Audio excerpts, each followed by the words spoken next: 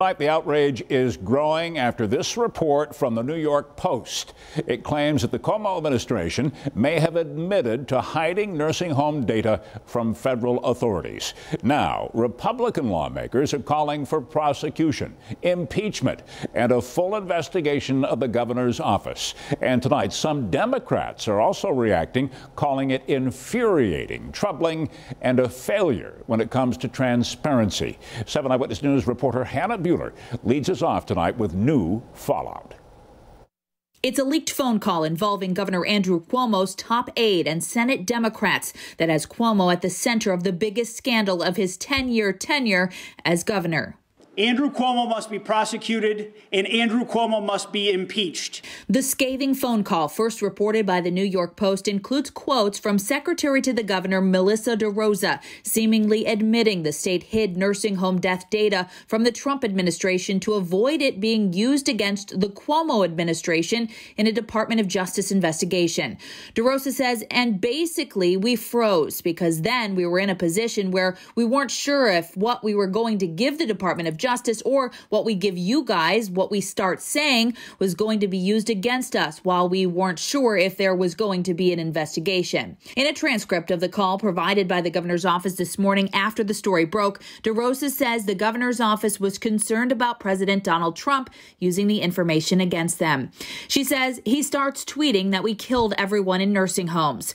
What she's referring to is the more than 9,000 recovering COVID-19 patients who were sent back to their New York nursing homes per a March executive order by Governor Andrew Cuomo.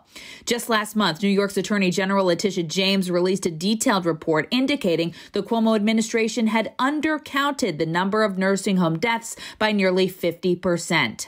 In her statement this morning, DeRosa went on to say, I was explaining that when we received the DOJ inquiry, we needed to temporarily set aside the legislature's request to deal with the federal request first. We informed the houses of this at the time. We were comprehensive and transparent in our responses to the DOJ, and then had to immediately focus our resources on the second wave and vaccine rollout. He has destroyed the credibility and the trust of the office of the governor. Now, state Republican leaders are calling for the governor's immediate removal. Andrew Cuomo and his team, they went on their daily briefings, and they lied to the public.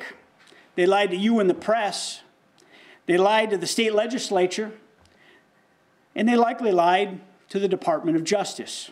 I really can't believe it. I can't believe he hasn't been charged with a crime. As a taxpayer, who represents us? 7 Eyewitness News has also reached out to every Democratic state lawmaker representing Western New York. We have heard back from each one except State Senator Tim Kennedy. All of them voiced concern about the lack of transparency. Assemblywoman Monica Wallace of Cheektowaga and Assemblyman John Rivera of Buffalo went even further, joining Republicans in calling for the governor to be stripped of his executive powers. This intentional and this willful cover-up is unacceptable. Completely unacceptable. Republican State Senator Ed Rath says the three-term governor who is up for re-election next year has failed the people of New York. Let's get an investigation. Let's get to the bottom of this. Let's find out exactly what happened, and let's get some answers for the residents of the state of New York. So the state had one at Javits, and then we did one at Aqueduct, and then... And Hannah joins us live tonight. Now, Hannah, I know you reached out to the lieutenant governor today. What did she have to say? Yeah, late this afternoon, we heard from Kathy Hochul's office. We had sent her specific questions earlier in the day regarding this incident, but a spokesperson did not answer that question or those questions directly. Instead, sent a statement saying the lieutenant governor is on Long Island and in New York City today, ensuring we're getting shots in the arms, an underserved population statewide. She remains laser focused, working with state and local leaders on a coordinated, rapid response and an inclusive recovery. Keith? All right, we'll see what unfolds in the days to come. Thanks, Hannah. Also tonight, the